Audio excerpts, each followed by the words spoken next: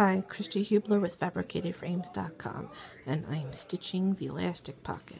As you can see, for the male dog diaper wrap belly band sewing tutorial for the pug size, I'm holding it with one hand, and I'm pulling it with my stomach, or whatever have you. If you have a third person, or a second person, third hand, this will work. But I stretched it out so that way I could reach both sides of the elastic pocket.